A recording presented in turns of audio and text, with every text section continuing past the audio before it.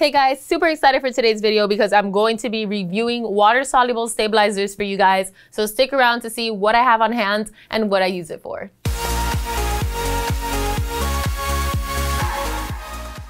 Before we get started, I'm going to ask you, as I always do, to please like and subscribe because you would not regret it. You're going to get some amazing content updates once you subscribe. So go ahead and subscribe now. And if you're watching this, I'm assuming that you'd like to learn about the different types of fabrics and how it affects your embroidery design. So I have a resource that I'm going to share with you guys at the end. So stick around to get that. And now I'm going to drink my Cuban coffee. It's actually really hot. So before we get started, I'm just gonna backtrack really quick for the newbies. Water-soluble stabilizer is either a topping or a backing, and by that I mean if you use it as a topping, that means you place it on top of your embroidery design, and that still requires a stabilizer on the bottom of the design depending on the fabric that you're using. And the reason that you use a topping is because it's to protect the stitches from sinking into textured fabric. So typically people use water-soluble stabilizer on top of an embroidery design when they're working with textured fabrics that have a lot of nap, and that can run the risk of your stitches not coming up clear. So we put a piece of water-soluble stabilizer right on top. It stitches over it, it dissolves in the water, and it gives it a nice raised layer so that your stitches don't disappear in that type of fabric. Something else that water-soluble stabilizer is used for is small lettering. And that again is to serve the same purpose, just to make sure that the stitches are coming up really nice and clear. Now, on the other hand, some people also use water-soluble stabilizer as a backing. And this is more so on projects that you can see from both sides. So maybe something like mesh, the side of a cap. You can use water-soluble stabilizer to make sure that you're not seeing backing on the other side of the design. Another example for a fabric that you'd use water-soluble stabilizer for is something like organza or something like a tutu, where you can see from both sides and you don't want that backing that you cut away or tear away to show on the other side. So now that we got the basics covered, let's talk about the products that I'm using, because over the years I have been trying different water-soluble stabilizers. So I have picked a few of the ones that I'm currently using right now to talk about and explain what they're best for. So let's get started with this right here, and this is called Sulky Ultra Solvy. So besides Aqua Top Topping, which is something I'll get into later, this is one of the first water-soluble stabilizers that I became familiar with, and I still use it to this day. Why? Because it's a very sturdy water-soluble stabilizer and it can be used for a lot of things. So let's backtrack really fast. Sulky has different types of Solvy. This is the Ultra Solvy, which means that it's a heavier type of water-soluble stabilizer. If you see, it has very little stretch and it's really like heavy duty. So that means that you can actually use this as a backing on projects, like I said before, like the organza or the mesh. You can use something like this because it's heavy duty. You can also use something like this for patches because it's not going to make the patch pop out. And if you have no idea what I'm talking about, go watch our patches video so you can know what I mean when I'm talking. When creating patches, I like to use this when I have already created my actual patch on a different piece of fabric, and then I just cut that fabric out and adhere it to this patch and do the final stand and stitch on this.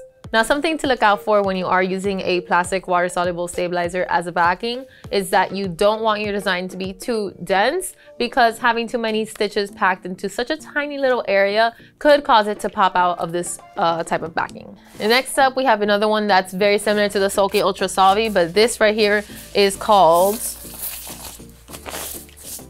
the Badge Master. So this right here is actually a little bit thicker than the Sulky Ultra Solvy, but I will say it has a little bit more stretch than this one does. So basically these are almost the same. They really serve the same function.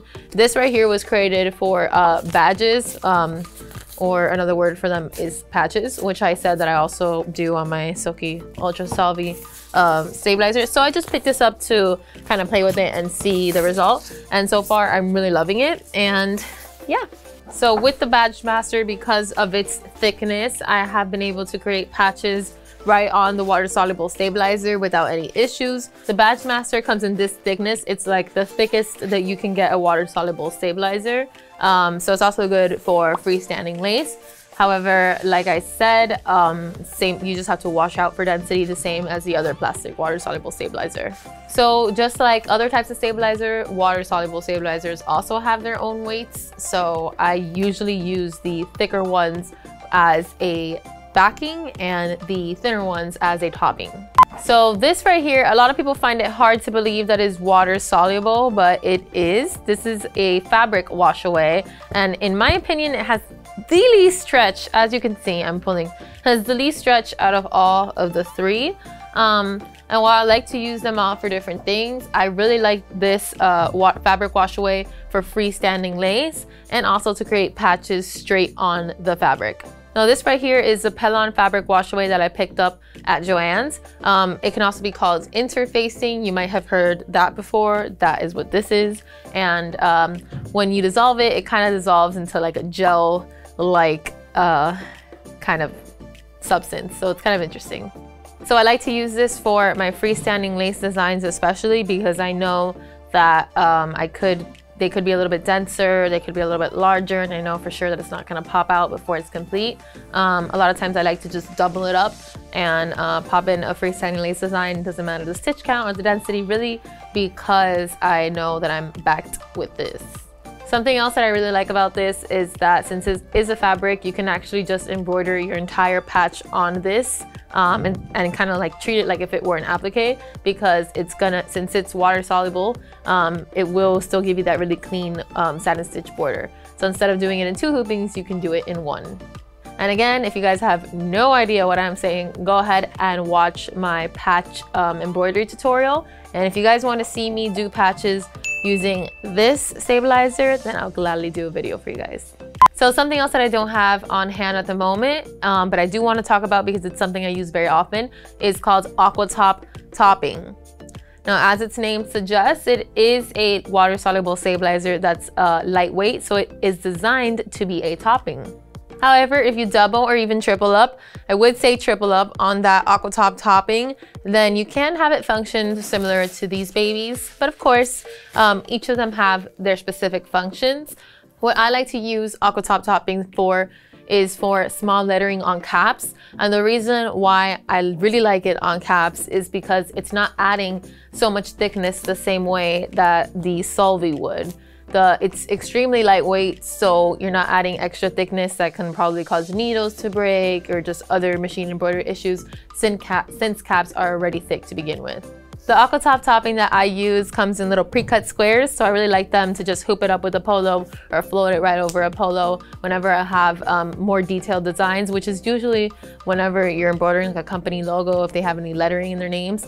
You definitely want to just place a piece of little Aqua Top on top of there to make sure that your stitches come out really nice and clear.